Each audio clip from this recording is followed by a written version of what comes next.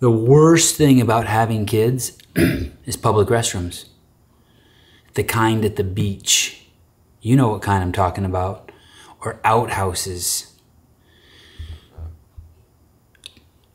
The main reason is just the obvious reason. It's disgusting. There's just stuff everywhere. They're vile. There's pee on the seats. There's poop on the walls.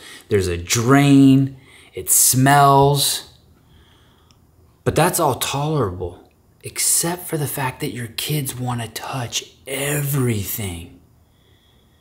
Imagine having 3 boys or 3 girls. Oh, man. Yeah, imagine having 3 girls. And one of them has to go to the bathroom every 2 hours. I'd say that's what it is.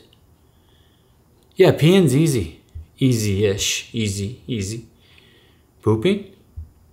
No fun. But just it's not the thing that you think about that's a pain in the neck. Undressing them, putting them on the seat, or telling them to stand on it and squat on it, or hold their penis and aim it into the toilet. No. I mean, that stuff is hectic. But it's the other 2 kids touching everything while you're peeing or pooping the one kid.